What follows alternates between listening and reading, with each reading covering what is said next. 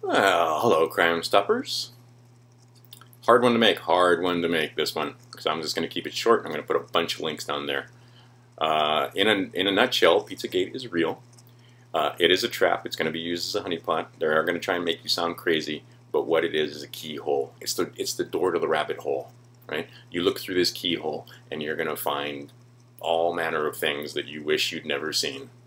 But that doesn't mean you can't. That means you stop. That does not mean you stop looking. That does not mean you don't educate self. Find out about this right here, the Hermetic principles, right? The occult, the idea that this has been going on since before there were Christians or Jews or Muslims. And the slave trade, the fact that the worship of the old elder gods and so on. This comes from Egyptian times and before. Some of the greatest civilizations that have ever existed. Now, do you think that their religions went away? Take a look in your living room. Is there a Christmas tree? Or maybe a menorah? Right? Or maybe a little Quran there? Or maybe, right? Do you think the Satan worshippers went away? You think the worshippers of the old evil gods are gone and that there aren't any of them here on earth? Well, then you're fooling yourself. There are 7 principles here. I'm going to cover them very rapidly and very quickly and apply them to the PizzaGate scandal. First thing, it has now seeped into the collective unconscious. It's seeped into the mind of millions. It's not just a few hundred of us. It's not just a few thousand. Take a look at some of the hits, and take a look at when you do searches and so forth, the numbers now. Because it used to be the numbers were in the thousands. Now the numbers are in the millions. People are talking about PizzaGate in the millions. Right? And the more now they started talking about it, they broke their own rules. Doesn't matter what they're saying as long as they're talking. And now they're talking about PizzaGate, and a lot of those people are going to figure out, oh yeah, there is child trafficking in the United States, just like there's child trafficking in Canada and Australia and UK and all over Europe and Asia and Africa and South America, all over the planet. There's child trafficking going on. Some of it more prominent than others. And some of it, it's actually codified into the culture, right? Slave trade and so forth. But it has seeped into the subconscious mind that there is now, in fact, these Satanists that are trafficking children, and they still exist. Now, the Satanists claim to know the occult, and they claim to know it blows my mind, because if you understand the natural law, then you understand what's coming to the Satanists. They have been exposed, right?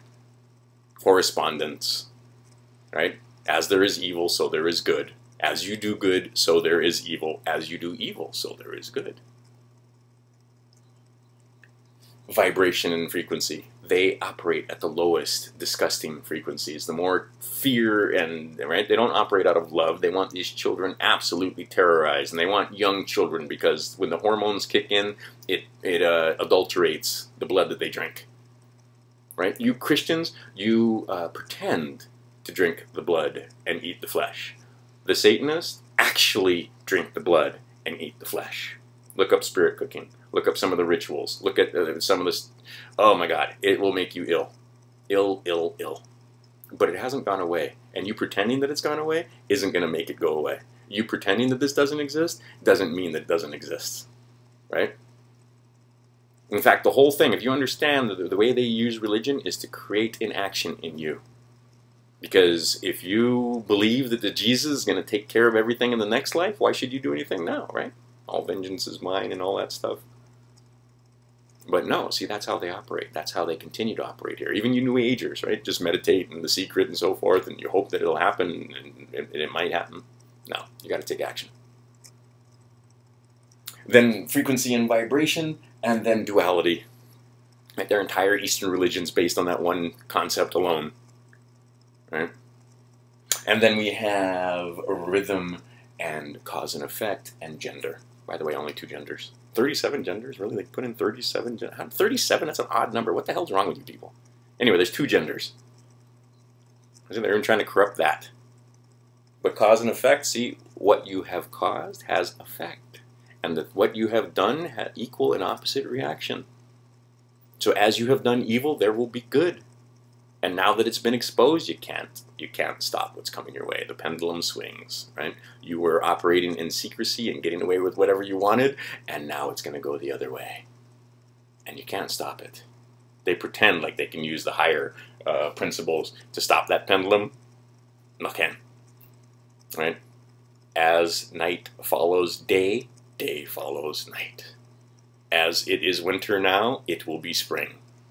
As comes spring, then comes summer, then comes fall. It's here. It's written in here. For everything, there's a season. But see, it's written in code. It's not the literal. You guys want to make it a literal translation. The time to prepare is when it's not raining, right? The time to build your ark is when before the rain falls. And you guys now you're arguing about dinosaurs on Noah's Ark. That wasn't the point of the story. Promise. Right? Those codes are those truths are written in stories in parable form in that book. And I can quote that book all the time. And you cannot speak you cannot speak the acts, and you cannot talk about these things without defiling yourself, your tongue, your own. It's so disgusting. And it's told in here. But that doesn't mean you don't do anything. That doesn't mean you wait for the Jesus. That doesn't mean you wait for someone to act. Right? If you see someone harming another, you stop them from harming another. Right? It is the duty. And I have not taught the natural laws to my sons because they're not ready for it. But I have taught them this one thing, and one of the things that I taught them clearly is that it is the responsibility of the strong to protect the weak. Right? It is the responsibility of those that have knowledge to protect those who do not have knowledge. It is the responsibility of those who are good to protect others of those who are good from those who are evil. And in order to do so, you must act and you must have knowledge. You cannot be awake without understanding the occult. Now, PizzaGate gives you a window. See, the consciousness is rising. We're waking up. People are waking up in droves. And you can't stop it. I don't know where it's going, but I know that people are waking up. And I know that this PizzaGate thing has woken a lot of people up. This election woke a lot of people up. And a lot of people started to realize, wait a minute, see, it's not that this stuff hasn't been going on, like it only just started happening. No, it's been going on for thousands and thousands of years. Sex slaves and so forth, that's been going on forever. Slavery, we didn't create that in the United States. There were slaves long before the United States ever existed, right? There were colonials harming the indigenous people long before the United States ever showed up. That's been going on around the world forever. But the idea is now the information is readily available to anyone who will look. Now, just understand, I'm going to make two things clear and then I'm going to quit talking. One, the map. What's a map? A map on a handkerchief. This is a memento. This is not a code. They put this underneath the child. How do I know this? Because I unfortunately watch videos where when they're interviewing the victims and some of them are trying to speak. And what happens to those people? Those people are often laughed at or ignored. And then they're murdered because they did come out and speak, because the pedophiles, don't want to be exposed. But what this is, it's not a code. You're getting it confused. There is a handkerchief code that allows, like if you're in a gay bar, if you're in various places where there are swingers and so forth, that you can use the handkerchief code to let people know what you're into. But that's not what this is about. What that was about in that email was one of those handkerchiefs that was placed under a child that was being raped. The bodily fluids were collected, the blood and the semen and all the other stuff, and it makes like a map. It makes like, like those things when you open them up and it kind of looks like a map. And what it is it reminds them of that specific moment. It's like when you have sex with your wife or your husband or whatever, you don't remember all of them. You've been married for 20 years, you don't remember every act, right? But you might keep a memento or something. You might remember, a birthday or an anniversary or something when it was extra good or extra, okay. That's what this is for. God. See, and the fact that you're ignorant of it is a good thing, not a bad thing. You shouldn't know these things. We shouldn't have to know these things. I shouldn't know these things. Right? The fact that they're talking about walnuts, that's not a person of color. What they're talking about, you fools, is the abused genitalia of a little girl. When it swells up and that's what it looks like after. Right? Oh, God, it's just so disgusting. You have no idea. Okay. Educate self, educate others. This PizzaGate thing is not false. This is not a lie. This is not the wild imaginings of the alt-right. Take a look. Take a look at the hashtags. Ask questions. Right? Demand evidence. Think critically. But this cannot be allowed to stand. All right. E pluribus unum. There's so much more. I made a video that was 45 minutes long. But I mean, if you think that this is just crazy talk and that, that our country is good and there are no Satanists and there are no pedophilia, people practicing pedophilia in high places in the United States, for darn sake, for gosh sakes, we're the good guys, then you need to take a harder look at what's going on around you. They have been operating in plain sight. And if you want to make money in the child prostitution and so forth, own a pizza, right? Own a pizza place, own an ice cream parlor, own a cupcake place, right? Just take a look. I'm not saying all pizza parlors and all ice cream places, but when you walk in there and you start seeing some of the art and you start seeing some of the symbolism and you start understanding what they're doing, if you know the code, and that's the other thing, you fools, you have let them know that we cracked the code. So now they're going to change the code. Right? The first law of Fight Club, don't let them know about Fight Club. Right? First law of the people, when you're investigating somebody, is you don't let them know that you're investigating them. Don't know that, right? We didn't let the Japanese know, hey, by the way, we cracked your code in 1940. We let them know after 1945 that, oh, by the way, we had your code the whole time. Same thing with the Germans. Okay, now they know that we know. Okay, so now that we know that they know, then we got to let them know that we're not going to let them keep getting away with it. Which means that many of you have to tell others, and many of you have to demand action from your law enforcement, from your government, from people that are good. Because guess what? We don't even know who the good guys and the bad guys are. They will expose themselves, though.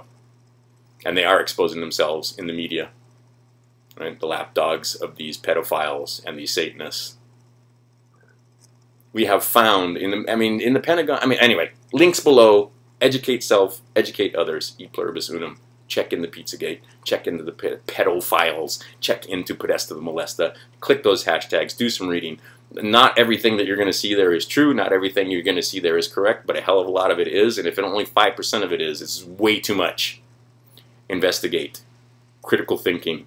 Demand evidence. Think rationally. Do not let your emotions run away with you. And make sure that you tell others about this. Because that's how they operate. This is how they get away with it, by making sure that it's so disgusting and so vile that you look away because you're a good person. And so they are allowed to continue to operate because you look away, and they continue to do the disgusting, vile, heinous, atrocious things that they do while you're looking away. E pluribus unum. Educate self, educate others. 100th Monkey out.